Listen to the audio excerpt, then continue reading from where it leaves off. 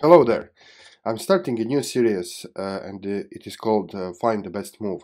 So the idea is to just take a random position from the game, from say move 20, and then try to find the best move, the best continuation for usually the winning side. So I will start for this purpose. I took this Hastings tournament, famous tournament for from 1895, and I will go through games, and you will see in which way. So it's very similar, like Dan Heisman's 20 minutes exercise, if you know, if you're familiar with this exercise. So the idea is go to move 20 and stop, analyze position, and try to find the best move, and then later on try to compare the your move with the engine move and what the actual master played. Okay, so like I said, we are. I just cloned one study from Lichess. It's all the games from this Hastings 1895 tournament. I like this older masters because they usually have straightforward ideas. They play the attacking chess. It's a much less theory, much less hard maneuvering like in Soviet chess. So this is why I chose this tournament. But of course, this works for any tournament. You can choose just the latest candidate tournament. It doesn't matter really. Okay, so let's go to the game. First of all, I will flip the board. I have turned off the engine, and also you can see that I have turned off the moves, so I don't want to see the move, and I'm doing this real time, so I don't know what the best move is. I saw that the black won, so I will just play as a black side. I want to play as winning side because I assume this is the side which is better and which works. Which will play better moves. So let's go to the move 20. I will just now with my arrow I will just shift to move 20.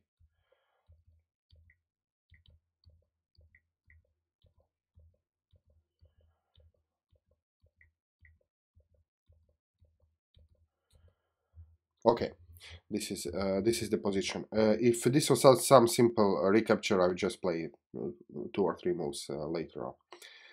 Okay, so now it's black. Uh, Sorry, no, it's white to move. Okay, I want to have black. So it's a black's turn to move. So let's try to think about this position as we would ideally do in the tournament game if this was our game and we were playing as black. So let's first like I said several times, and I even made several videos about it. You need to check your opponent's plans and your opponent's possibilities, resources, and so on, and then you should think about your own. And also, the second thing is that you want to give tactics priority over strategical considerations. So, tactics is always more important than strategy because if there is a tactical shot on the game, then the tactical shot either wins or loses the game on the spot. So, first you need to be aware of the tactics, and then if there are no tactics, if all tactics are eliminated, then you think about strategy, about your worst place piece, about your pawn breaks, and so on. Okay, so let's start. Let's try to do this systematically. So first we will count the material because we are just put in this position. If you are playing, if this was your game, of course you will know the material in your head already. But let's just quickly count the material so I can see everything is equal. Yeah. Okay, so the material is equal. Okay, so we are not playing for, we are not forcing exchanges or something like this. This is not just a technical win. This is the game between Blackburn and Janowski, as you see. Okay, so let's try to think for the other side. The first, the first step in thinking process is the null, so-called null move. Null move. So if it was a white's turn to move, what would be his best move? So this is the first thing you need to know about the position. So let's think for white. So if when we are finding the best moves for either side, we first start with the forcing moves. So does white have any checks in this position? So now I'm looking for any checks. No, I don't see any checks. So okay, first thing checks. Second thing, does white have any captures in this position? So I see two captures. Okay, so these are the two. And let me just turn off the internet while I'm doing this, because it will be a little bit faster. Then I will have to turn it off when I turn the engine. By the way, I'm not using my video because my computer is too slow. When I turn on the engine and the video, it doesn't work simultaneously. Okay, so these two captures, what about them? Does either of these captures work? No, I don't think they do. Okay. Does he have any other captures? Yes, he has this capture. Okay, now well, this is already worth calculating, because he can sacrifice a piece for 2 pawns, and if he has initiative, then it's something worthwhile considering. So does he have initiative if he does this? If he, for example, oh no, my bishop is guarding now. Now I saw this. So yeah, so it definitely doesn't work, because yeah, my bishop is guarding the pawn. So it's not just 2 pawns. It's just giving up the piece. Okay, so the captures doesn't work. Threats. So the third thing. So checks, captures, and threats. So does white have any threats? Okay, let's see. Can he attack my queen? This is the first question. So I don't see how. There is this unpleasant situation. So when you're looking at threats, you're looking first of all at your queen. Is your queen in danger? Can he endanger your queen? And now you see that his rook and his queen are aligned. Let's say this is me. So my queen and his rook are aligned. So this tells me that this is possible problem in my position. So I'll just store this information in my head for now. Okay, can he attack my queen? Yeah, he can. He can play this move. So c5 is a threat. Okay, if he plays c5, he will create weakness on the d4 square. So I don't think this threat really works, because I can just retreat my queen somewhere. I don't want to keep it on the dark squares, so I guess I will just retreat it like here or somewhere. Yeah. And then he doesn't have, I don't see a good continuation. Maybe there is, but I don't see one. And he has this weakness. This backward pawn will be weak. And when you're looking at the backward pawn, you're looking at the square in front of the pawn. So you're looking if the pawn can advance. And I don't see how, because I got a d5 covered very well.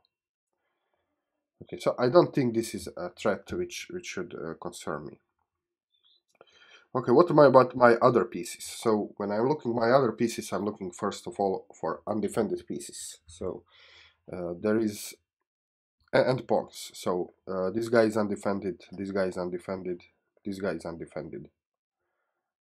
I think this is all. Yeah. So can he attack some of my weaknesses? So this would be a threat. And also looking at his last move, so you can see the last move was here. Maybe he wants to come here and make a double threat on both of my undefended pieces. Okay, so I need to keep this in mind. How to answer this threat? Maybe this is the most important question in this position. Okay, so you can see that we are on the step 1. We are just looking at the opponent's null move, the threats, and we found something. So this is the threat. Okay, let's say that it's his move and he plays queen to h4. I think this threat can easily be met just with king h7. And I don't see any problems. He can try to pile up, for example, put the king here and then put the rook here, trying to pile up on this weakness, but I can just put the rook. I think I can defend this weakness. Or even I can, maybe, if I see that he does this plan, I can maybe just push h5, because it's covered twice, so I don't see the problem. So if he does here, let's say he has this plan, I can just push. It looks okay.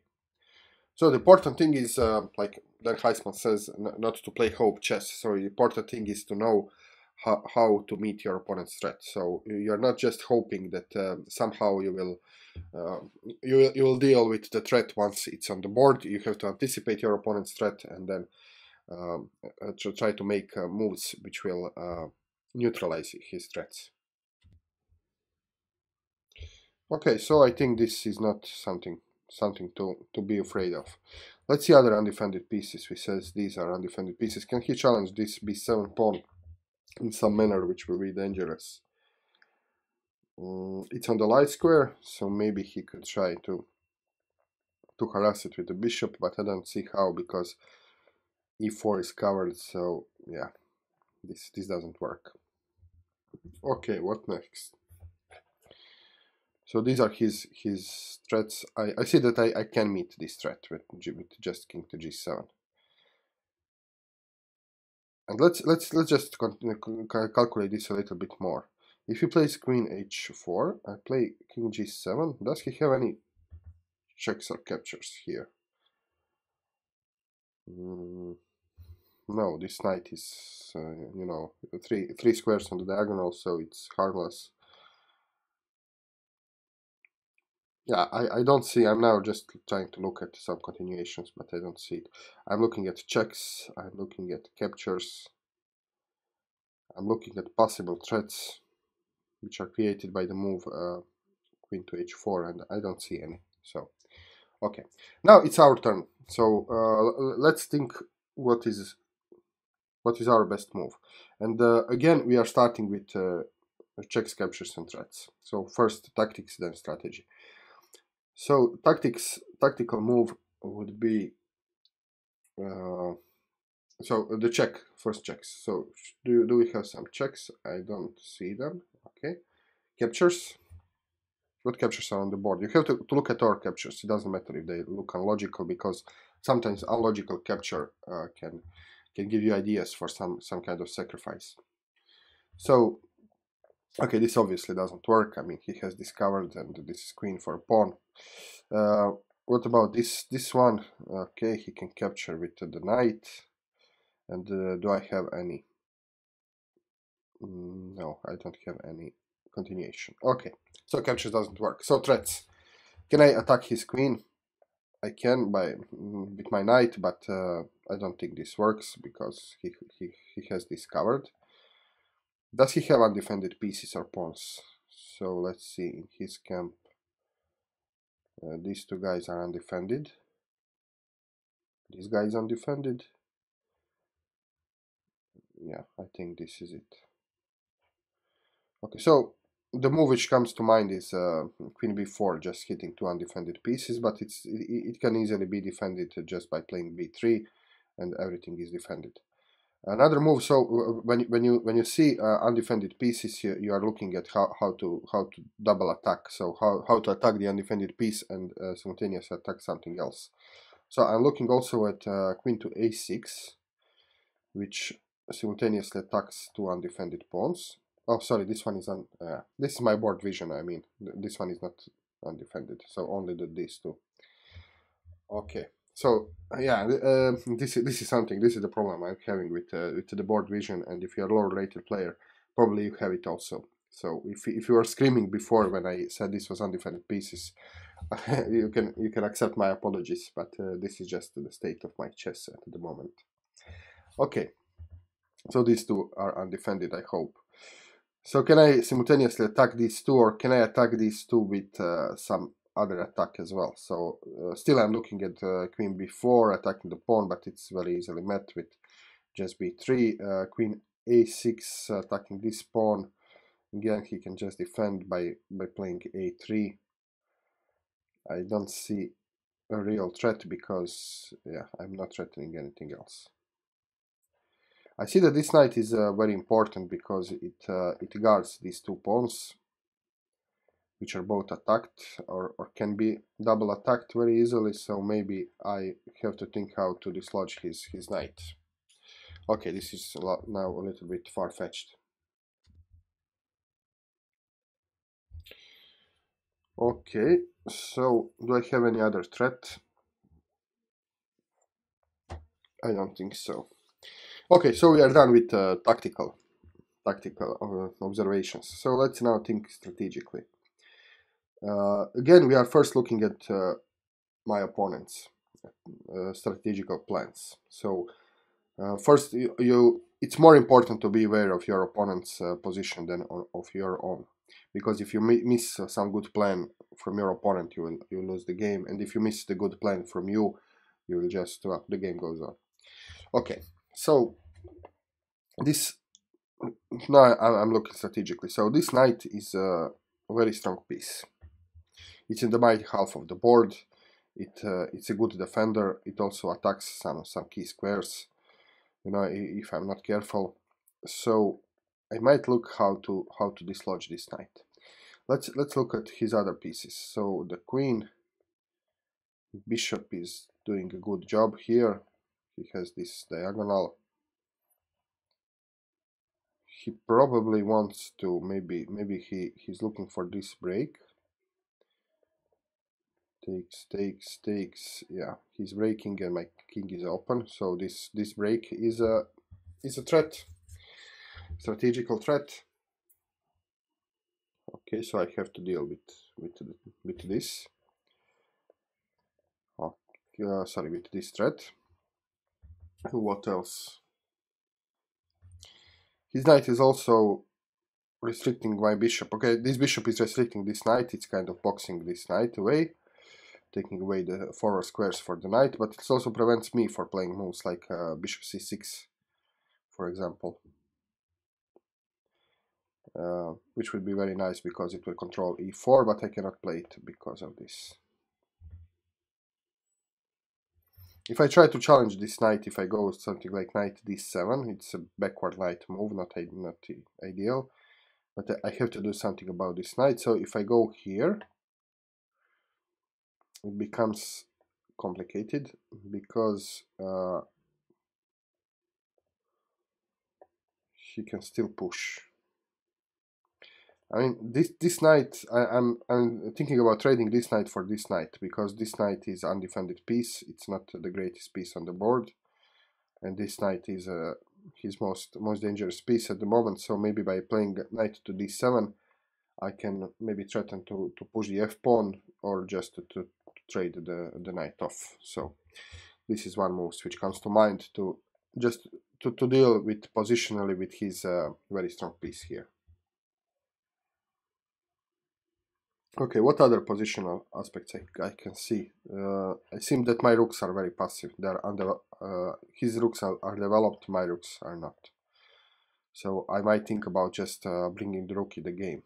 So just rook d8, or and this bishop is also problematic. I mean, this bishop is blocking my rooks. My rooks cannot be connected. This rook is blocked by the existence of this bishop. So I have many problems, and also this queen is aligned with the rook. So there are many problems in my position. I have his knight in my half of the board. I have bishop who is obstructing my rooks. My rooks are not active, and my queen is here, you know, X-rayed. So if he plays something like d5, okay, he cannot play this at the moment, but sometimes maybe he can, and then I don't like this. So I need to find a move which addresses all these problems.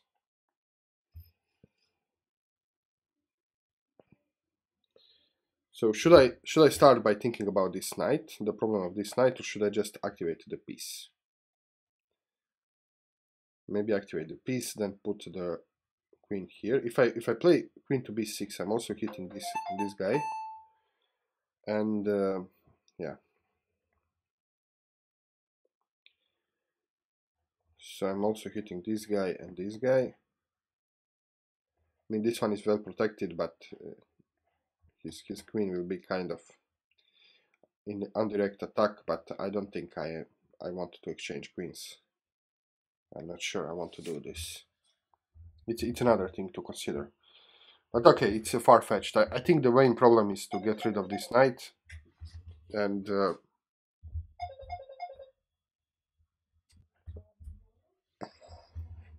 yeah. So let's see what I'm just looking at another possible moves. I mean, this is a backward move. I don't like making backward moves. But I think it's necessary to harass this knight so I can develop my bishop and then I can activate my rook. I don't see what else can I do. Where can I put this bishop? Or I could just think about giving this bishop for a knight, so just play bishop c6. If he takes, I take with the queen. I solve the problem of the pinned piece. I have activated the queen a little bit. I'm also controlling e4. And I do have knight against bishop. So the question is which piece is better here. The pawns are not fixed. So I'm not sure that this is his bad bishop. So I'm not sure that I want to do this right now. Yeah. Okay, so we have to decide on the move now. It's also, yeah, it's been 20 minutes. So let's just let's say we are in the real game. We have to decide on the move, and I think I would play bishop c6 here and give up the bishop for this strong knight, improve my queen, solve the problem of the pin. Put later on I can activate my rooks, and if he doesn't do anything, I can jump with my knight here. Okay, so the move is bishop c6. Let's just play it. Okay. Now let's see what did master play and how did the game went, and what is the evaluation of bishop c6 of my move. Okay. So Blackburn play king g7. Okay, so he saw this threat and he just wanted to prevent this business at the start.